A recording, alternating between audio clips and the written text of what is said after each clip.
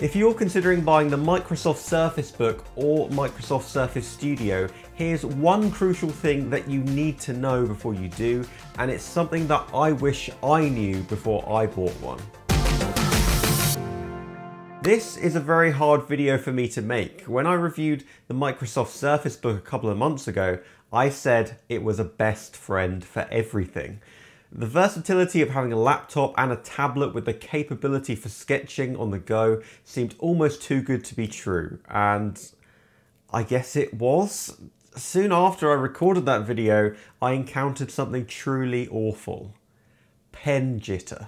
Now, for those of you who aren't aware of this already, n-trig technology is how the Surface Book interprets your pen strokes on screen and translates them visually. Yet, an inherent problem with n-trig technology is that slow, diagonal strokes will result in wobbly lines, not nice, smooth, sketchy lines like you'd want. This has been dubbed pen jitter, and it affects both the Microsoft Surface Book and Surface Studio. To demonstrate pen jitter on a Surface Book, I'm using a ruler to show you the extent of the problem. Drawing slow straight lines with the ruler horizontally and vertically will result in perfect lines, as you'd rightfully expect. However, begin drawing them diagonally and you'll soon begin to see the extent of the problem. Even when using a ruler, the Surface Book simply cannot produce a slowly drawn straight diagonal line. This occurs regardless of what software you're sketching with, even in Photoshop, as well as the normal sketchpad. If you draw diagonal lines with speed, on the other hand, there's not a problem and the Surface Book compensates for the jitter without you even realizing it's there. I first discovered this when I was trying to draw something simple like a circular object. Instead of trying to draw a circle in one quick stroke, which almost always resulted in some sort of odd oval shape where the start and end don't meet, I often use my hand position to slowly and carefully draw a smooth semicircle. Then I rotate the canvas to do the same on the opposite side, producing a pretty nice, smooth looking circle.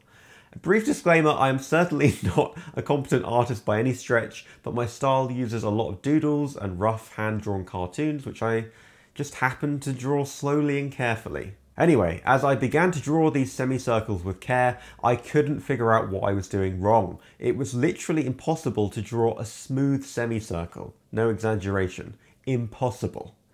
I even tried drawing around a round object in disbelief, blaming my own shaky hand. But after a quick Google, I couldn't believe that this was working as Microsoft had intended. Now, there's a big debate on whether this type of pen jitter is acceptable or not, and I hope to settle it right here and now in this video. So here's the big question. Is pen jitter on the Microsoft Surface Book and Surface Studio acceptable? Well, one camp would say, I never draw that slowly, so I don't really see the big deal, or who even draws that slowly anyway? I mean, whilst I totally get that a professional artist drawing freehand probably never ventures into pen jitter territory to start with, I hope that you guys understand that simply saying, well, it doesn't affect me, so who cares, is a little bit ignorant to the problem. Some argue that slow straight lines on paper would produce those kind of wobbly, not perfect lines anyway, and pen jitter is the kind of digital equivalent of this. Whilst I do sort of agree with that and I get the essence of where it's coming from, they definitely wouldn't be that wobbly. Also, in the same camp, there are plugins that you can get, such as Lazy Nezumi Pro, which helps to smooth out pen jitter and make slow diagonal lines much smoother.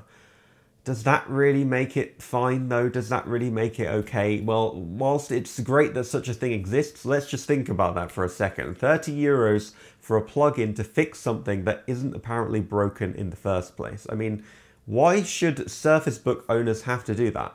Why can't Microsoft just fix it? Plus, in most examples I've seen, though it does minimize the pen jitter, it certainly doesn't eliminate it 100% by any stretch. Then, on the other hand, there's the other camp who say, no, actually, pen jitter isn't acceptable at all.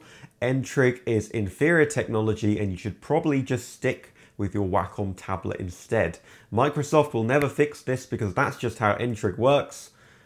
And you know what? I'm kind of inclined to agree with them. So, is pen jitter acceptable? Well, here's your final answer. For the price you pay for a Microsoft Surface Book and Surface Studio, and how it's constantly marketed towards artists, Pen jitter is simply unacceptable for me. It has been slightly improved on the Microsoft Surface Studio, but it is definitely still there. I don't want to sound dramatic, but for the style and method I used to draw, it was literally unusable. I mean, I paid a lot more for the versatility of a pen and tablet laptop, which I now no longer use that aspect of.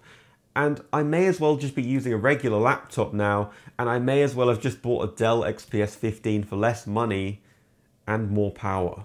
What makes it more unacceptable is that Microsoft don't seem to be able to, or are simply not interested in fixing this problem at all, if ever. And the worst thing about pen jitter is that it's not a new thing. It's been around on Microsoft devices for the last 2 years in Surface Pros. So why can't they fix pen jitter? Well, that's because the cause of the problem is with a hardware issue with the n-trig technology, which all Microsoft devices use. So that means a software patch by Microsoft isn't even possible. It's the hardware that is to blame. Nothing will remedy the pen jitter apart from ditching or fixing n-trig, which I'm assured won't happen anytime soon. They could have fixed this years ago when the Surface Book was released, or even this year when the Surface Studio was released, but they haven't. So I'm not holding my breath for a fix. If you're not using the Surface Book for drawing and instead you just use the pen to annotate documents or screen grabs, feel free to ignore most, if not all of this video. I promise that you won't even notice the pen jitter and it won't even affect you. But if you are interested in buying the Surface Book or Surface Studio for creative purposes, maybe think twice and long and hard before you invest. So I've given you my opinion and most importantly my experience as someone who's owned the Surface Book for about 8 months and how I've gotten on with pen jitter. I don't want to put you off the Surface Book or the Surface Studio or bash it by any means, because I still stand by that it is a great piece of technology.